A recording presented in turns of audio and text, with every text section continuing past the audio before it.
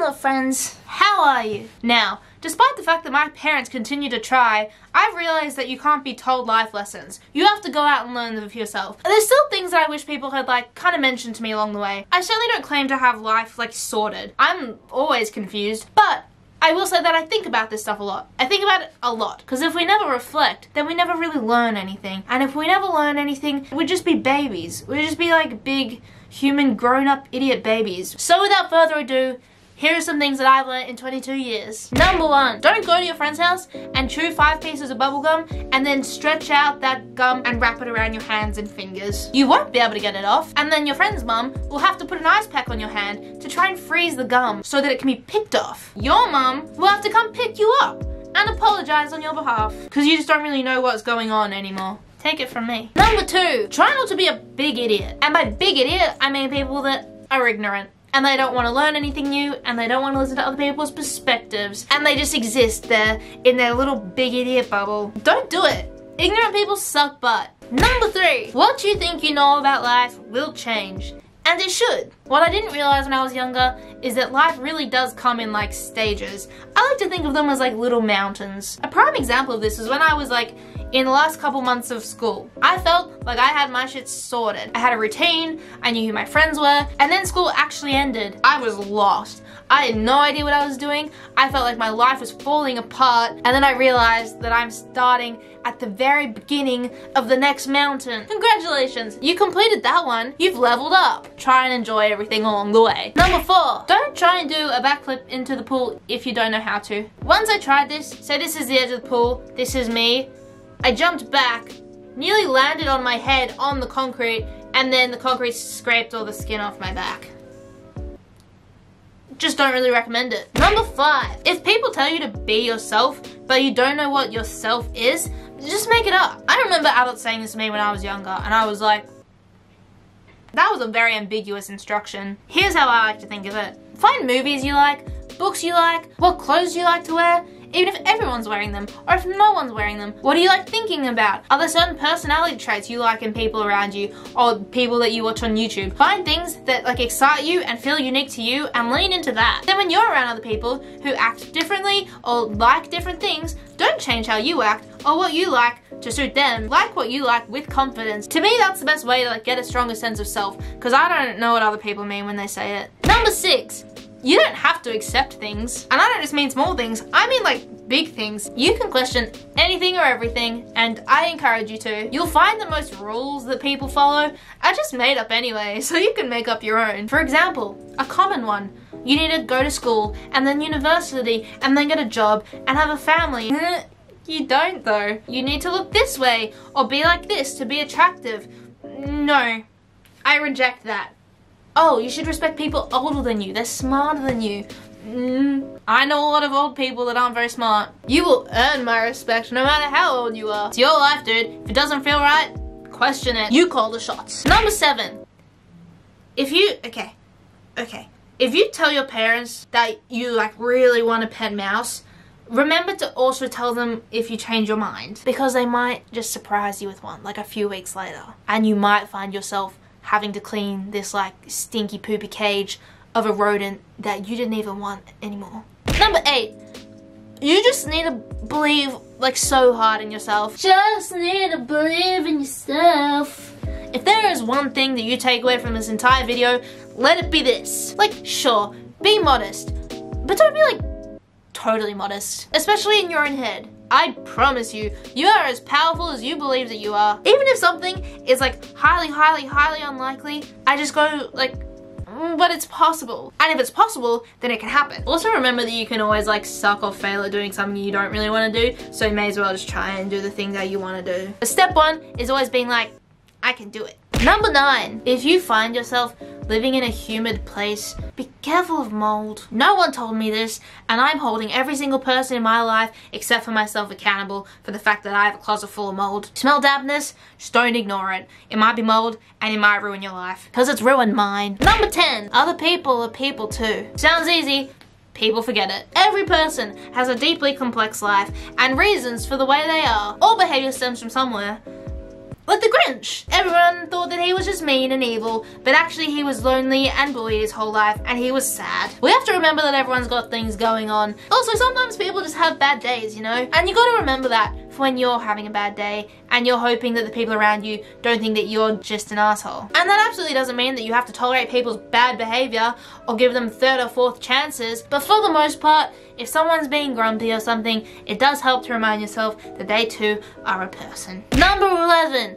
Failure is never bad. It's just learning things. And you gotta learn things. As long as you get something out of it, you're chilling. At some point in time in the future, you'll be able to find like one, if not a couple, of really good things that came from it. Even if it's just that you learned not to do it again. That's some valuable knowledge. Also, thinking this way just completely eradicates regret. Because you can't regret something if you're just focusing on all the good things that came from it. Number 12. Hating someone only blows chunks for you. There's nothing worse than feeling like anger or hate. It sucks balls and it feels icky. If you have those feelings towards someone, they're fine. You're the one that feels like poop. You gotta either sort it out with them, maybe forgive them if they deserve it, or work out a way to let it go by yourself or with a therapist. You just don't need those feelings hanging around. Number 13. If you've never used a rice cooker before, maybe read the instructions. Or ask someone that's more knowledgeable than you so you don't blow the electricity in your house. I learned that on the hard way. Number 14. If you're nervous about something that you gotta do, just focus on the best possible outcome. My anxiety used to do this crazy thing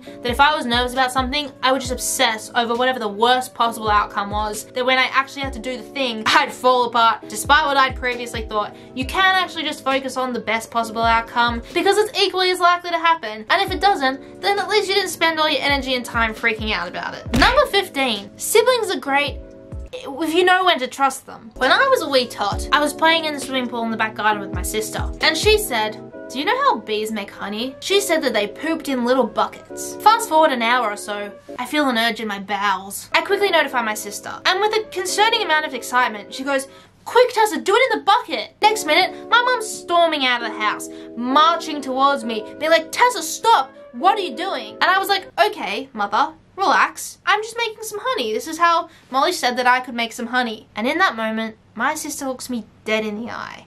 And then she turns to our mum and says, "No, I didn't." I got in so much trouble. Number 16. You trust that intuition. Nobody knows your life path better than you. Usually you will have the answer to your own question. You just gotta like feel it out. 17. There is always gonna be someone better off than you and worse off than you. But if you're having a tough time, it doesn't matter. Whether it's physical or emotional, don't ever feel guilty or be dismissive of pain because someone else has it worse. But depending on the circumstances, sometimes hearing other people's pain can kind of help you realize that what you thought was a bad thing isn't actually that bad. It's a case-by-case thing, but don't be dismissive of your feelings and always be open to getting a bit of perspective. On the topic of perspective, number 18, stress is usually pretty dumb. Sometimes it's fine and normal and obviously a natural human reaction to things. If I'm ever stressing about something, I do this thing with myself called the deathbed test. And that's where I ask myself, when I'm lying on my deathbed, will I be happy that I worried about this? If the answer is no, then I usually chill the fuck out. I want to be there, dying on my deathbed, knowing that I didn't stress about anything that I didn't absolutely need to. Number 19, have mystery woman skills. And no, this is not just for women. So this is a concept that I've believed in deeply for a while, but ages ago I found this TikTok that really like gave it a name. I'll show it to you right now. You need to look at yourself and ask yourself, what mystery woman skills do I currently possess? Me, I can play banjo, I can sing opera. Now, mystery woman skills are skills that you use to scare other people from a distance or make them confused or kind of perplexed with your existence. So skills, yes, but also just random things that you've done. It's always good to have a couple things in your back pocket that when you tell people, they're just like, huh? For example, a couple of mine is that I can solve Rubik's Cubes. I used to do trampolining. When I was 7 years old, I made a bet with my parents that I could go a year without eating lollies and chocolate. And then I did it. And I used the money I won to buy colored pencils for school kids in Mali. And that's not meant to be a brag, but I'm not gonna lie, even I'm impressed that my 7-year-old self wasn't a greedy little squirt. I myself find people impressive when they whip out random things that surprise me. 20. If you've been lying on the couch for an entire day and then see your mum, get up slowly.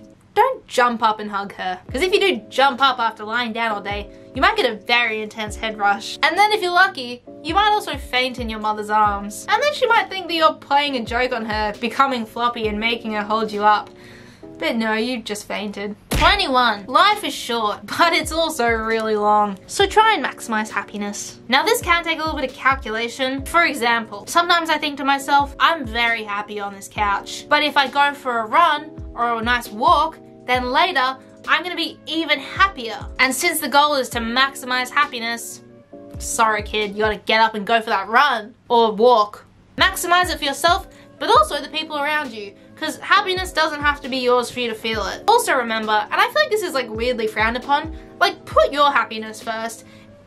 Genuinely, if we're all focused on our own happiness, then we're all accounted for. Because more often than not, if you're prioritizing something else over your happiness, you're gonna become sadder anyway. And then the people around you are gonna be sadder because you're sad. And then everyone kind of loses a little bit. So you just focus on you. And if you're feeling good, then it's always nice to help other people out too. And on the topic of happiness, we have our final one for the day. Number 22, being grateful for stuff will make you happier. Facts. A lot of people know it already. There are whole religions based around it. But if you haven't thought about it before, I strongly urge you to. You're always gonna want things, so the only way you're gonna find satisfaction is by being grateful for everything that you have. Like, this is so dumb, but if I'm having a bad day, or sometimes I just wake up grumpy, I get out my phone, I open notes, and I just start listing anything that like sparks joy or I'm grateful for. Just stop pointing. For the sake of this video, I checked the last one I wrote, and I wrote the chicken I had for lunch yesterday because it was really good. I listened to some songs that at the time really made me feel like heard. I went on a walk and saw a tree that looked a lot like broccoli, like more so than usual. And also that week, I found a bra that was really comfortable. For anyone watching this that isn't a girl, that's not easy. Doing this completely changes my mood. Even if you're not feeling grumpy, every once in a while, just do it for fun. Because then you can look back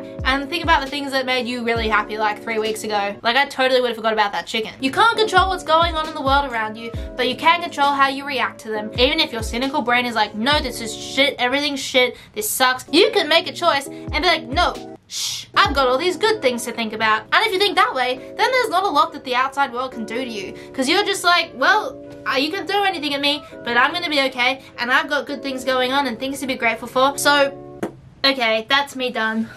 22 big freaking topics later. If you have any like life things that you think are good to know, let me know in the comments, because I can read them. I would very much like to read them, and other people can read them too. Also, I'm not gonna lie, I have like a lot more, so I can do another one of these in the future if you like it. Thank you all very much for watching. I love you all. Subscribe if you want, and I will see you next week. Bye!